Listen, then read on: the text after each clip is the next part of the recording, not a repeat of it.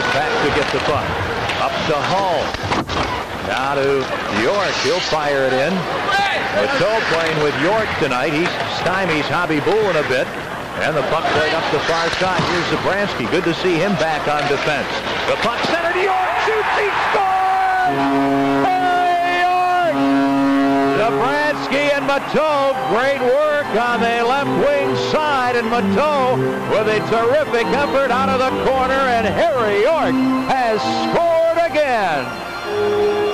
York forced behind the net. Tkachuk slaps the puck up the boards. Here's Hull. Looking, shoots. Right in front. The score by York. Oh, baby, the Blues win it in overtime. I don't believe it.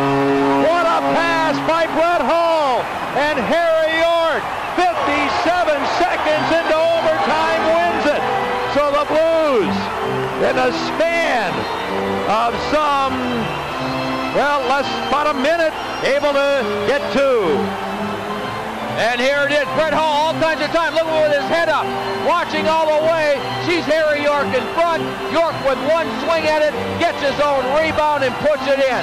Look at him showing the strength here, and he doesn't give up on it.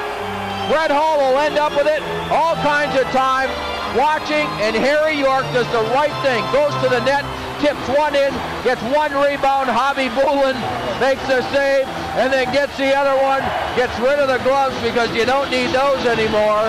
And Harry York, with his second goal of the game, wins it for the Blues. Our Bud Ice player of the game, Harry York, scoring at 57 seconds of overtime.